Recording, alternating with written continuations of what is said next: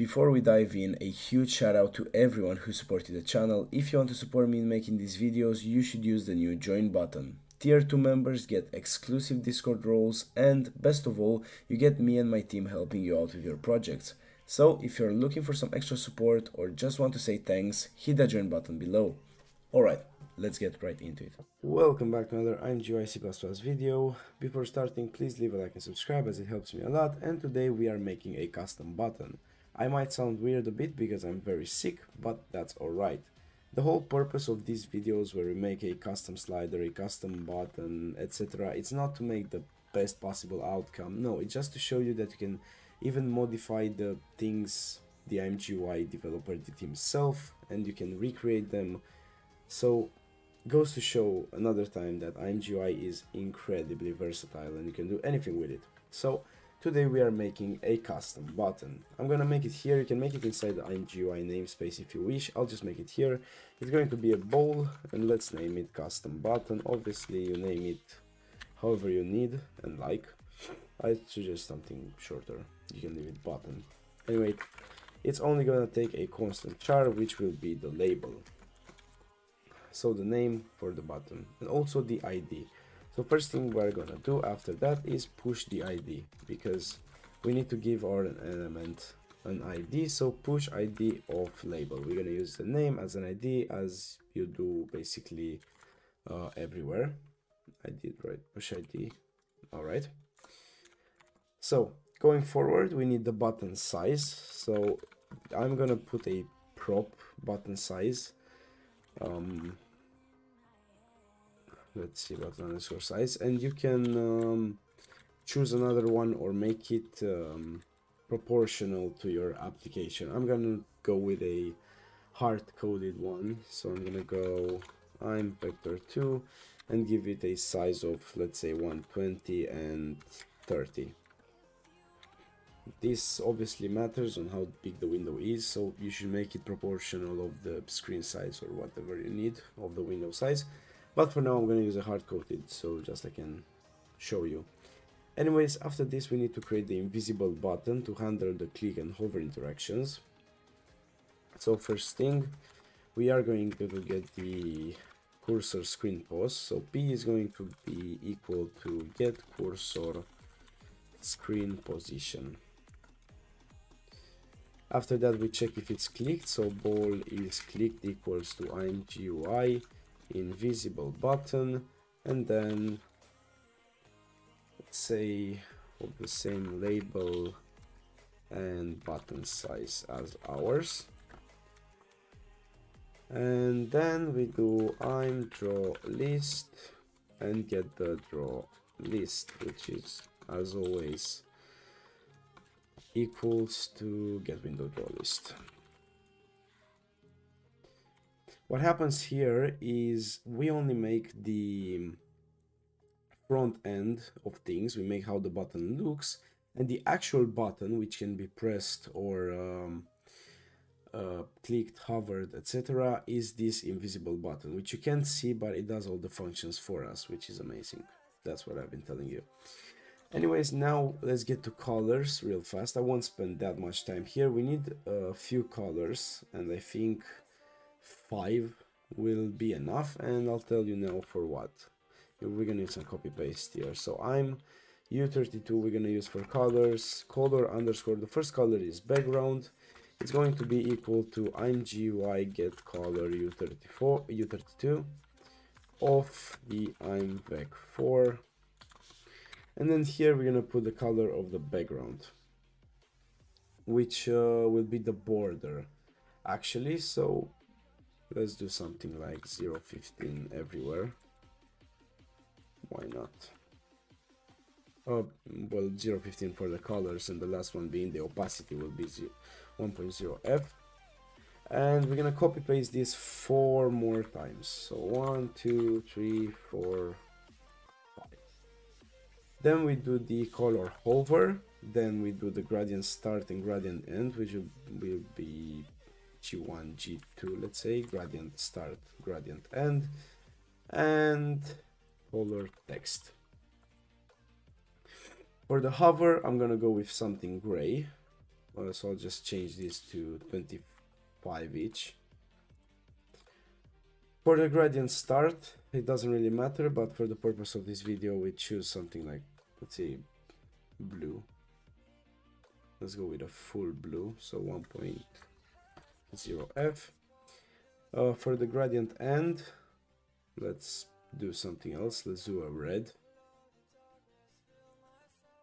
And the rest don't matter. And for the last one, the color of the text, obviously this most likely you want it to be white. So it is going to be white. One everywhere. If you don't know what's up with these values, you can see they don't look like RGBA. There are still RGBA, but because we use ImVector4, all of these values here have to be between 0 and 1, so they have to be divided by 255. So if I have an RGB of, let's say, 255, 66, and 77, in the ImVector4, I'm going to put this divided by 255, which will be 1, hence the 1 here, where for white everything should be 255. The second one will be 66 divided by 255, and so on. But we don't need to divide them because we use this to convert them directly to U32. Going forward, let's add now our rect field multicolor, which is the background of the button and is going to be the gradient. So we use our draw list we made. Add rect field multicolor, and let's begin. P. After that, we're going to have an ImVector2, and we're going to go p.x plus button size, obviously .x as well, and the same thing but with y, p.y plus the button size.y. This is just a sizing, so this is the vector, the ImVec2, and then we need the start. You see here the upper left, upper right, bottom right, bottom left. You can actually give it 4 values, but if you want just a normal gradient, a linear gradient, you can use the start and end 2 times. So we're gonna go start, end, and start. So we're gonna use color G1, color G2, and then again color G2, and then color G1, and it should look just fine. So with that being said, that's the multicolor rect. Going forward, we need to draw the hover effect. So if ImGui, you can use isItemHovered here. So if the item is hovered, then we're gonna add the rect on top, which will be gray. I think we already made the color here, color underscore hover. So we're just gonna go draw list, add rect field this time, not multicolor, and the same things, literally the same thing. It's P, then an ImVector2 made of this. You can just copy it from here since you wrote it already, and then the color, which is the hover one.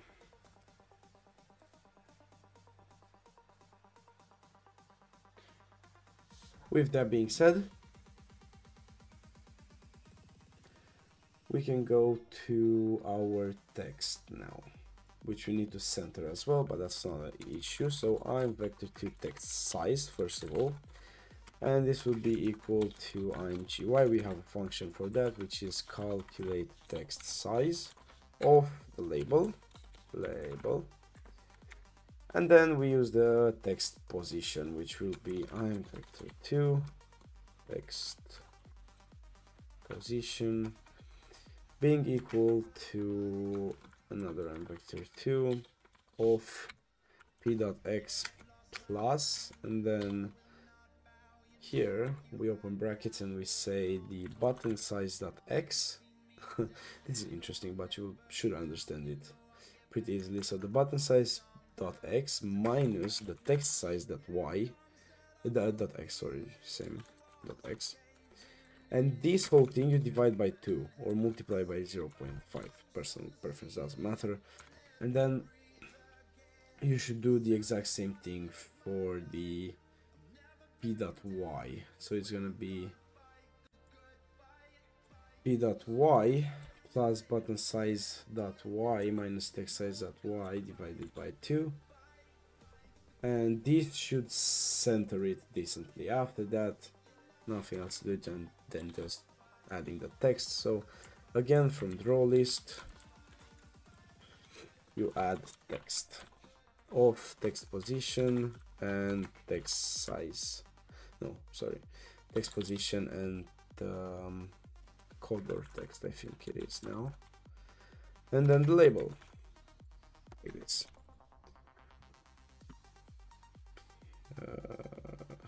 Oh, pause. Okay, seems like I can't write sometimes, but the last thing we have to do is pop our ID. So pop ID. If we don't do this, then everything will fail, and return if it's clicked as any function. And this is it, the custom button, and now we can use it exactly like a normal button. So let's go somewhere here, I don't even know where. Here it's alright, I guess, or just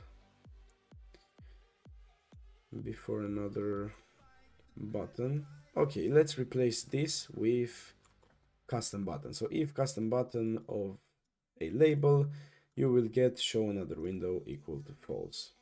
Let's see, close.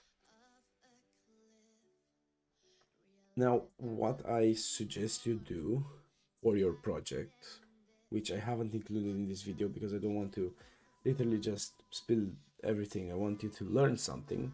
What I recommend, and you will see in a second, is you make your size proportional to the... Why is this gray at all times? Might have done something, so let's check on that here on the custom button. If is item hovered, then we add the rect field with the color hovered, but if it's hovered, it wasn't hovered.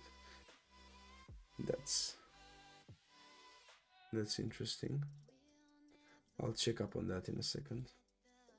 Okay, there's no issue with the code, simply I forgot the brackets here, but now if we run the debugger, you will see that it should work fine. And one thing I do want to add is you should make the size of your button be with the... Okay, you can see it in its beauty here.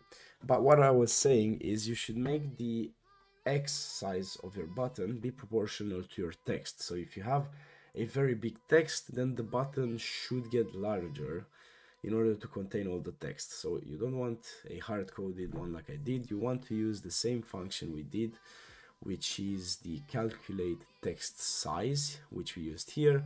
Use this and add some space in order to get the size of the button. Now I did this to hard-code it and to make it look nice for the thumbnail, but this is the button. I hope you liked it and I hope you can do nice things with it.